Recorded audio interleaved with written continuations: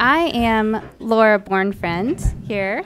It's important information, right? The Deputy Director of the Early Education Initiative here at New America. And just to echo Lisa's comments at the beginning of the event, we're so pleased to be hosting this event today to discuss these really important findings. And that's what this panel is going to help us do. So immediately to my right is Miriam Calderon. She is a senior partner at the School Readiness Consulting. To her right is Megan Gunner, the director of the Institute of Child Development and Regents Professor, distinguished McKnight University. To her right is Peter Maggione, co-director of the Center for Child and Family Studies at WestEd. And immediately to his right is Angie Robertson. She's the project coordinator of the Education Quality Improvement and Professional Development for Early Care and Education. And you can learn much more about each of our panelists in your program for today. We have such short time to really get into the meat of the discussion, so I'll direct you to read much more about their credentials and all about them there. And we are really thrilled to have such an expert and esteemed panel joining us today. So I'm going to jump in. And I know what really what stuck out for me are the findings on economic insecurity. And so I'm curious, after listening to the presentation and after, reading through the report, what really sticks out for each of you? And we can just, whoever wants to jump in first. We can go in order? Okay. Sounds good. Well, first, I just want to start by, thanking New America and the authors for including me in this discussion. It's really awesome to be here, and I see so many faces in the room and folks that have dedicated their careers to working on this issue. So I kind of wish we could all sit in a circle on the rug and, really talk about this, because I know there's so many important perspectives in the room. And again, congratulations. I think first, the report for me brought out how important the transparency is around these findings and the real hope that this creates a lot more dialogue outside of this room about what we learned. So 2 points, and then a sort of that immediately jumped out at me is one is, we know that a significant share of the early childhood workforce is comprised of women of color, immigrant women, and this is often something very important that we talk about in our field as an asset, and the strength and this diversity as something that is certainly critical for ensuring that we have a high-quality workforce to be able to instruct a growing, an increasingly diverse child population. That said, I'm very saddened to learn that Black and Latina child care workers are most likely to be enrolled in public benefit programs. And I think that, the recognition for me that Americans really work on the backs of women of color and immigrant women, and that for these women work doesn't pay off is something that, aside from the efforts that we need to do to address all of these issues, I think I just want to raise sort of the equity lens for me as well around what the implications of continuing to allow strategies that disproportionately affect women of color that are working and trying to provide for their families is problematic. The other sort of point that jumped out at me was something that I think the study of 25 years ago sort of warned about, which was putting increasing expectations for the workforce on a shaky foundation. And so when I think about where we are in this field and some of the things that I've observed, we're increasingly adopting, I think, structures that are most common in the K-12 system about evaluating teachers, about defining unpacking what quality instruction looks like and what quality teaching strategies look like, developing workforce competencies, building professional development systems, and we're doing that similar to K-12 without the foundation that we know we have in K-12 around, entry minimal qualifications for entry level benefits and compensation. And so I think again the expectation, the caution around these kind of expectations without a strong foundation. I'm also very honored to be invited to be here today. I am operating a bit out of my comfort zone, and I think I was supposed to. Thank you, Deborah, my dear friend. Because most of my work is at the intersection of developmental psychology and developmental neuroscience. I'm not the neuroscientist, but I work at that intersection.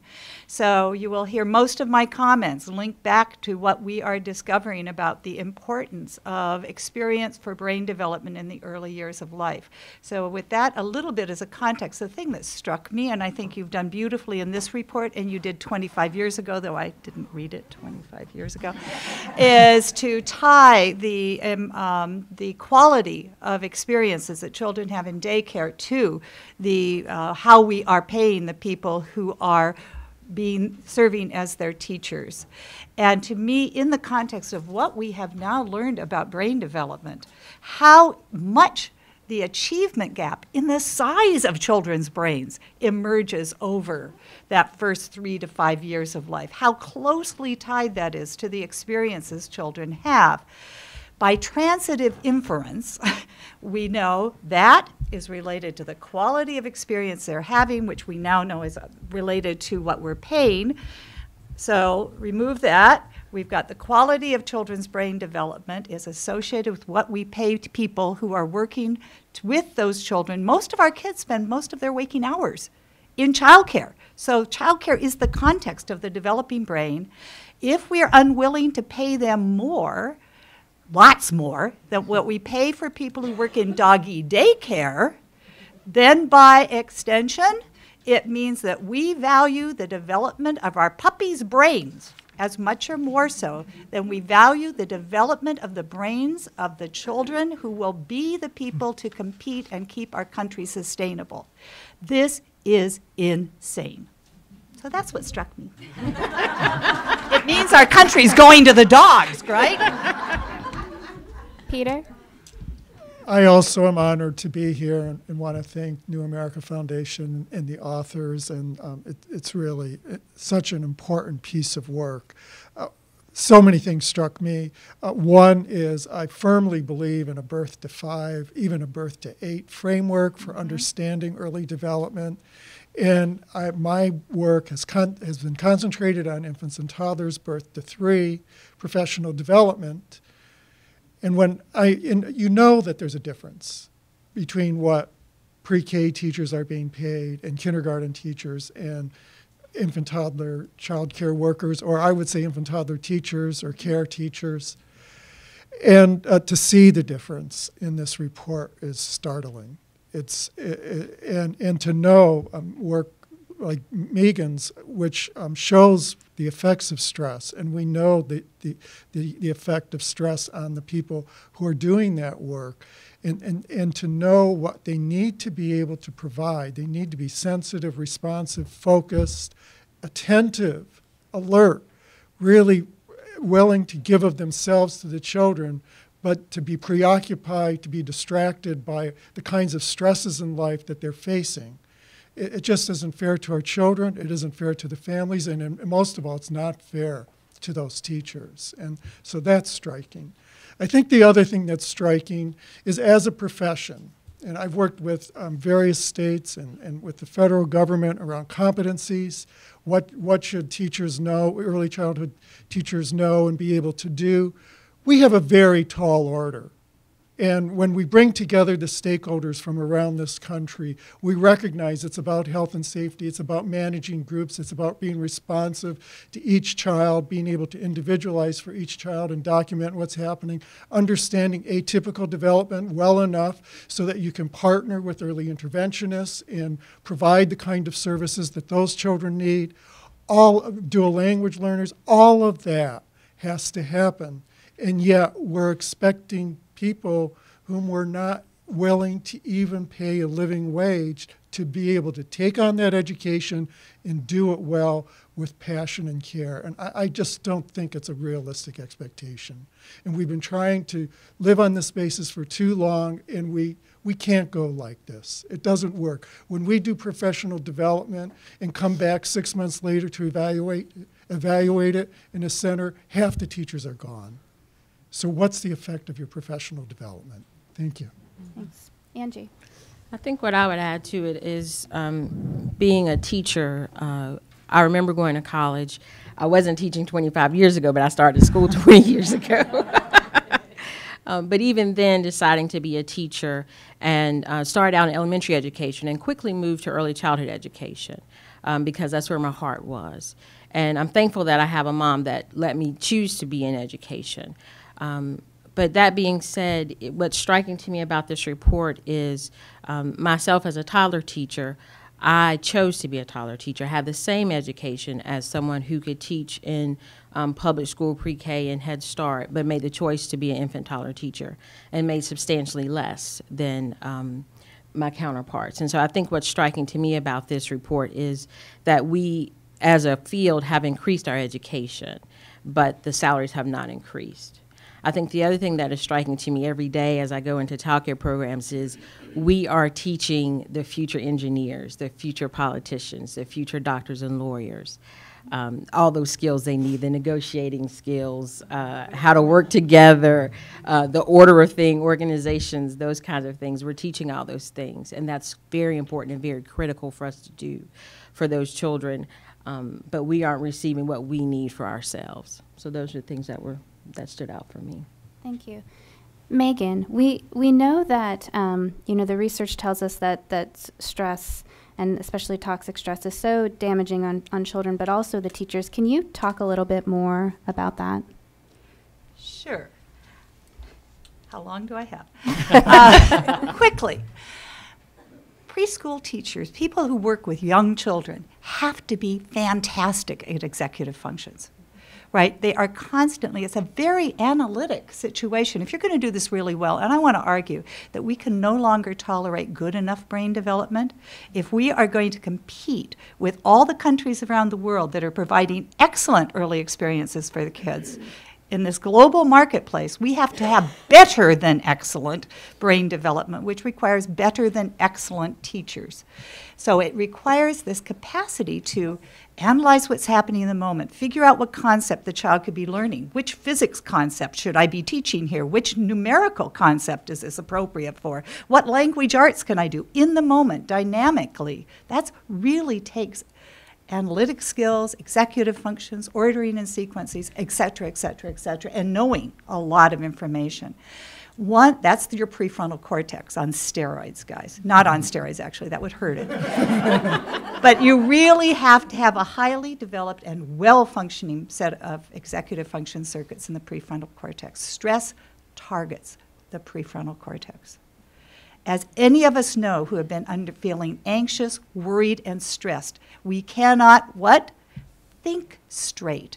That is, our executive functions have been taken offline so we can act immediately and impulsively and probably inappropriately to those children in our care or whatever.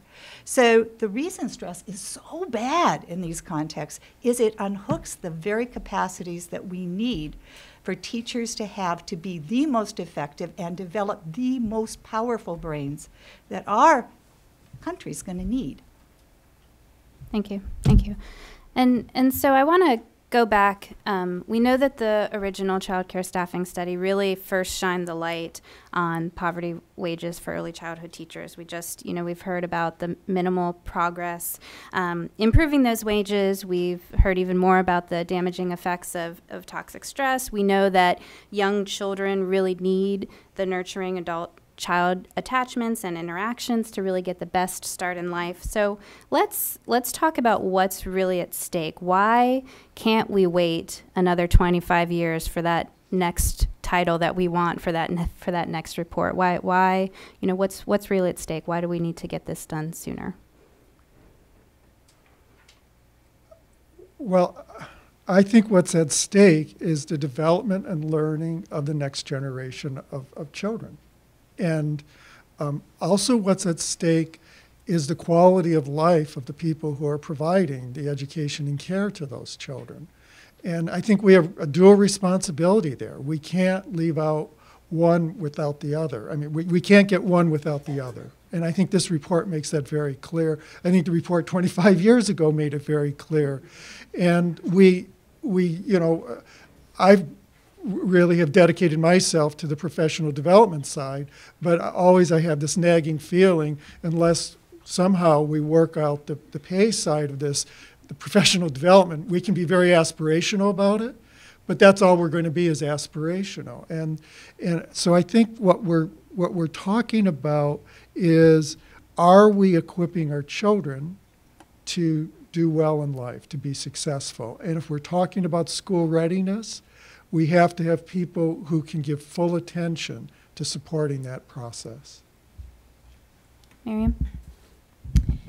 So we are a majority minority nation, so I would argue that all of our futures are at stake. I mean, we have a persistent achievement gap in this country, as we all know, and I would argue that the ed reform strategy has yet to figure out really what to do about it, or yet to address. And I think that we all in the room know that early childhood development is the ed reform, is the strategy around the achievement gap, even if some of our K-12 colleagues haven't really wrapped their heads around that yet. And so, you know, I really believe that, that's why we can't wait. And I think the more that we see attention to this in the coming years, particularly as we have next generation assessments and we continue to raise the bar in terms of our expectations and our aspirations around achievement, you know, that gap is going to continue to create a sense of urgency around this issue. Thanks. So, to continue to beat the dead horse, I think what is at risk here, or what's at stake here, is whether 25 years from now we will be the leading country in the world or will be a has-been country.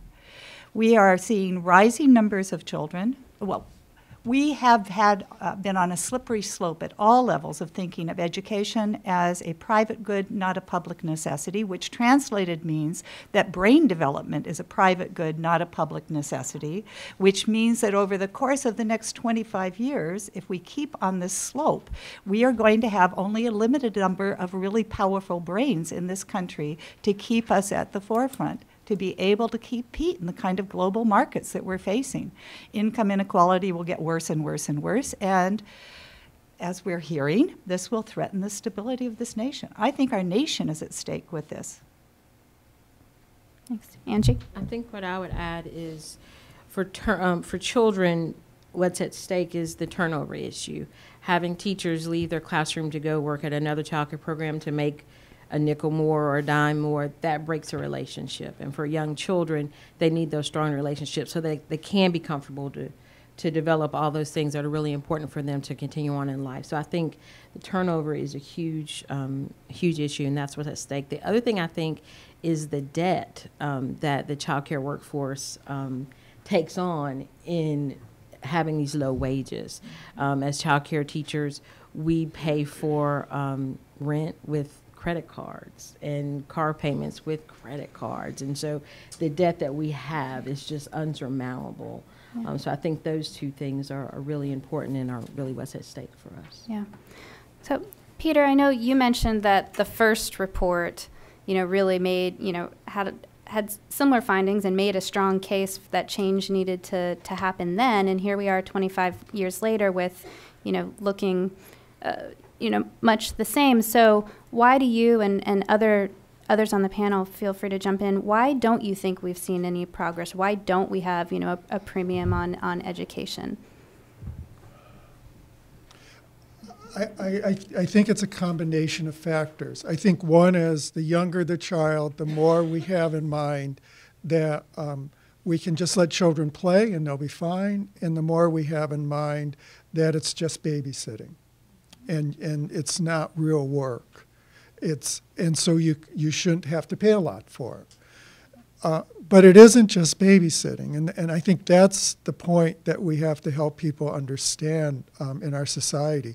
You don't have a babysitter come for 40 or 50 hours a week during the prime time that your baby's brain is developing to take care of that child. A babysitter is just an occasional person who fills in. You're going to do the main job of supporting that child's development. Also, we're talking about group care, children in groups. And children in groups creates a whole different dynamic for early development and care.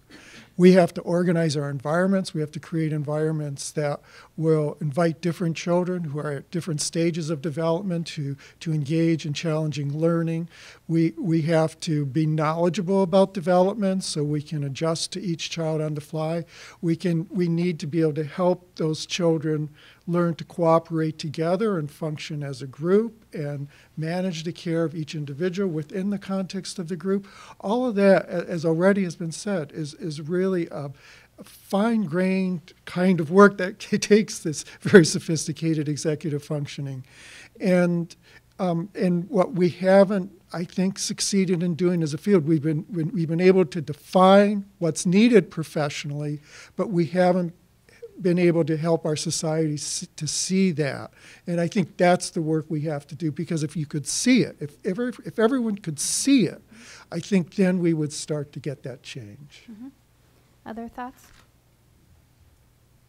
I keep talking, so I have to hear from you. I think it's the siloed funding in our field. You know, when I think about, looking at the report, it's when I think about the different programs and the way the salaries and the wages, the wage picture played out, it was pre-K, likely, more resourced than Head Start, next, in terms of highly resourced or sort of interchangeable, and then childcare. So, and I'll give sort of and I think the recommendations speak to this, right, in terms of required salary guidelines, and I want to underscore that. So I'll give a D.C.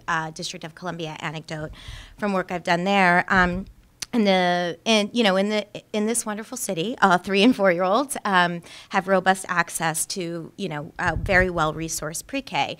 In the public school system, where I worked, where Head Start and pre-K in the vast majority of classrooms are one and the same, I always used to like to think about the fact that we had some of the highest paid Head Start teachers in the nation, right? And that structure was about, we brought in Head Start funding and we had pre-K funding, but that was because we were operating in a system, which I think the policy section speaks about, with required salary structures tied to different levels of qualifications, compensation,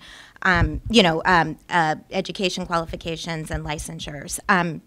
Literally some of the highest Head Start paid teachers in the country, comparable to all other grade levels.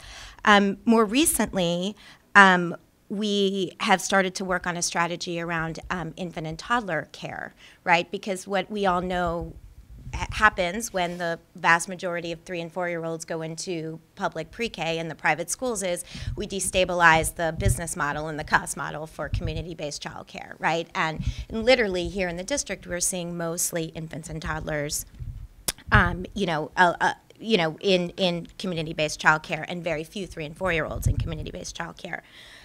We started with a 15% reimbursement rate increase for infant and toddler quality. No idea if it had any impact on wages.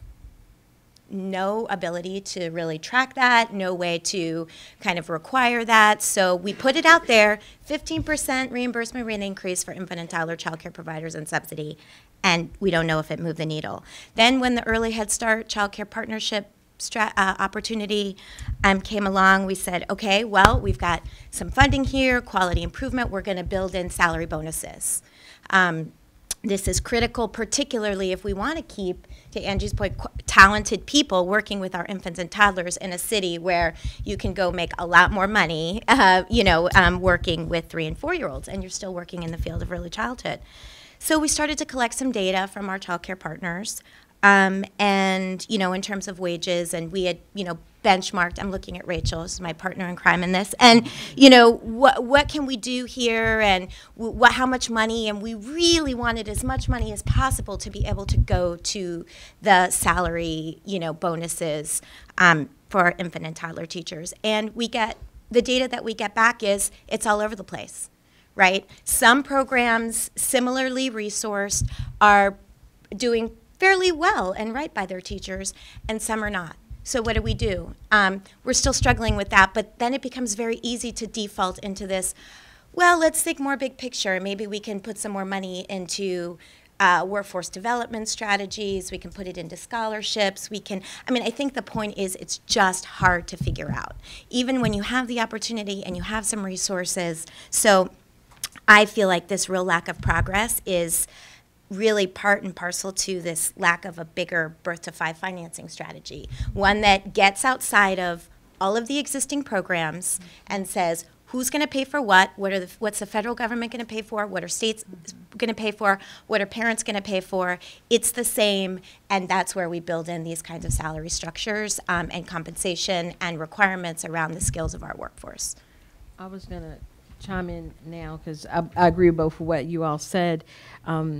I think that our workforce, the places in which we work, is so varied. You have Head Start, you have for-profit child care, you have not-for-profit child care, you have family child care homes, you have all these ways in which care happens. And so when we section that off, when we do great stuff for early Head Start and Head Start, then that leaves out for-profit and not-for-profit.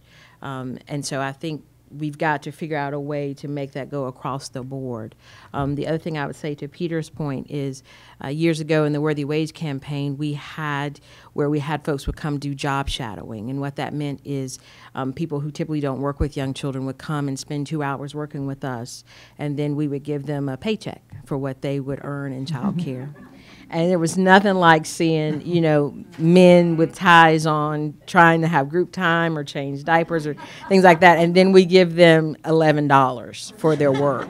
And then that made it really real for them to really understand what we're doing and how important and complex it is and the low wages that we receive. So I think until we make progress in making it more known how hard this work really is, and until we get to a point of not sectioning it off, I think we're not going to make much progress. Yeah. Megan? Yeah. Jack Schoenkoff and Deborah Phillips got me to work on Neurons to Neighborhoods a long time ago, and followed that up, Jack did, with the National Scientific Council on the Developing Child.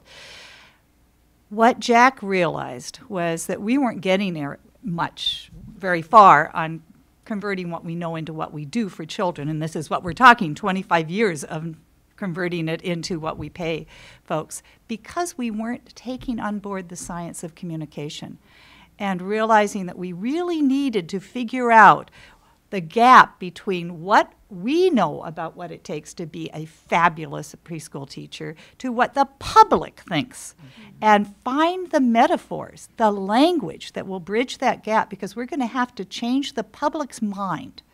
It is not about just loving babies. I think if you went on the street, what did it take to be, they need to love babies. Well, that doesn't take much education. That doesn't help. We need to get them understanding that it really takes a mind that if they weren't doing childcare, could probably be a physicist because of the degree of analytics required to do it really well. I think we need to bring the communications experts way on board and work on helping them, the people to understand smart play, or what it takes to do guided play, because otherwise the context just looks like you're playing with babies, and we're never going to get there. So. Right, and so still the word that pops into people's heads is babysitters when, as you all have just described, it's so much more. So I'd like to turn to a more really positive question. What gives you all hope? Can you think of any promising programs or policies that you've seen that really are good examples, positive examples? There are a lot of them. And the room goes silent. I don't know of policies per se, but what I do know is a couple of weeks ago we had a meeting with childcare folks because we were looking at compensation in our county, and so we wanted to really ask them what are the parts that are important in looking at that. And so one of the things they talked about was the education level, making sure that there is recognition for their education levels and that they are seeking education. Looking at the turnover rate, making sure that childcare teachers are staying in the same classrooms and working with the same children, because we know that's important for that consistency. And also to have somewhat of a salary schedule, so that you know, if I have a 4-year degree, regardless of where I choose to go work, this is what I'm going to make. No different than what they have in the public schools, were the parts and pieces that were really important to the teachers that we talked with. The other thing that was really important was that the teachers, the folks who are working with the young children, be involved in what gets decided. That was very clear. To do that, though, of course, it means there's got to be some education on both ends, but it was very clear that folks want to be involved. I think the other thing that gives me hope is I work at a university, and so every year we have graduates that choose to still work in early childhood. And so that gives me hope that there are folks that want to continue to do this. And for those folks, I tell them, just like my mentors told me, know that this is going to be your salary, and know that it is not enough, and know that you have to work hard to get more, and make sure that folks know that that's important. So those are the pieces. That's what gives me hope. That's what makes me go to work every day. Thank you. Anybody else? What gives me hope, well, a lot of things, but two in particular. One is that I've been honored to work with many, many early childhood teachers, both infant toddler teachers and preschool teachers, throughout my career. And they are extraordinary people. They passionately care about what they're doing. They're intellectually and emotionally engaged with what they're doing. They want the best for children, and they're willing to make sacrifices, great sacrifices, to pursue their passion. And if we can reward that, if we can recognize it for the value that it truly has for our society, I think we have the potential of unleashing just an amazing work in our field, but just taking it a whole level higher. The other thing I want to say that gives me hope is we have built great knowledge, and we know how to have a positive effect on the development, learning, and well-being of young children, and to create a society in which we have more effective people and are more competitive as well as more caring. We know what needs to happen. So if we can leverage that knowledge, I think we have great potential.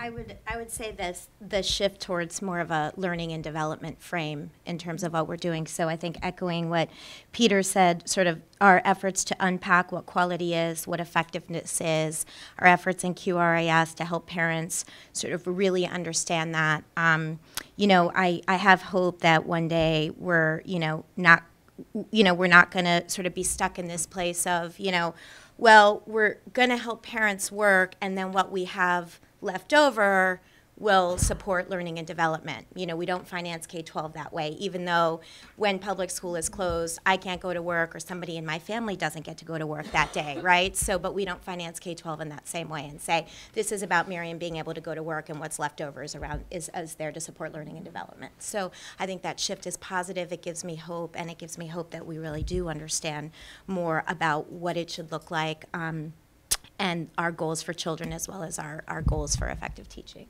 Okay. Megan? Yeah, I am hopeful that the more that the story about experience and brain development begins to penetrate, that we can help use that story and link it to the quality of experience, the training of the people in it, the fact that they are developing brains and not just helping people to go to work. We'll finally get through. So I'm hopeful we can use it right. Great. Thank you. And now, before we turn to our next panel, we have a little bit of time for some audience questions. So if anyone has a question, we should have 1 or 2 people wandering with a microphone. Any questions from the audience? Nope. I think we're going to have a microphone. Well, here it comes. Okay. Hi, Helene Stebbins with the Alliance for Early Success. One of the things that struck me about the report was the statistic about the cost of care doubling in the last 25 years and the wages only going up 1% or 15%. And so I guess I would question whether or not there actually is a heightened awareness on the part of the consumer that this does cost more. but what the heck is happening with the wages when we know that that's the largest cost in that? And I know Marcy said they have no idea right, what's going on there, but I'd be curious if anybody has any good guesses about what's happening with that funding if in fact the cost is going up. I do know that this is a question that's going to be explored in the second panel, but if anyone wants to jump in with just a thought, definitely feel free to do that. But also we can feel free to leave it to panel 2. Okay. All right, so 2 come. And over on this side. Oh, I'm sorry. Good morning. My name is Kevin Brisker. I'm with the Council for Professional Recognition. And I just wanted to kind of piggyback on something Megan said. You alluded to a public awareness campaign. We can ask ourselves, why is STEM so prevalent in, across the educational spectrum now? Because they've been able to find a message, and they've been able to pound that message across a variety of different stakeholders. And I'm asking, where is the political will? Where's the personal will? Where's the public will to kind of address this situation? And how can we, as well, one, as a communications professional in this field, kind of advance that cause?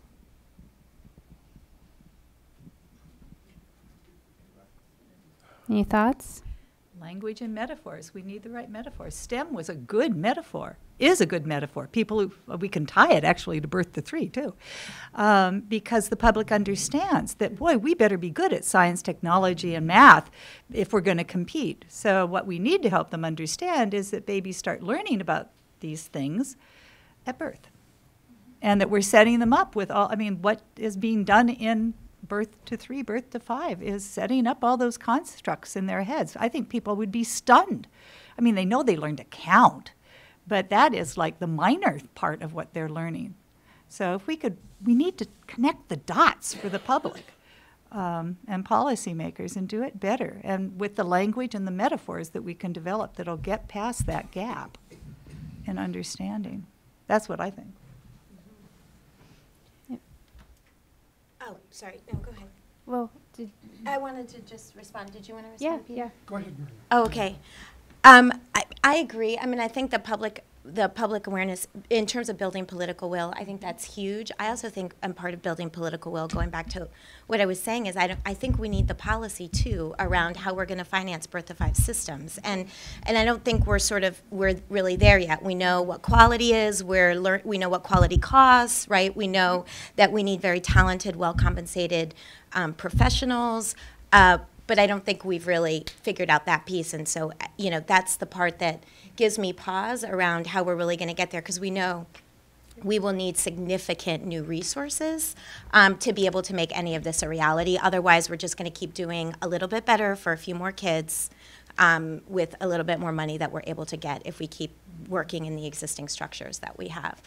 I was going to comment that I've heard in a number of policy discussions, well, parents have young children for such a short time, and they're engaged when they have the young children, but then their children are older, and they're engaged around what to do with older children.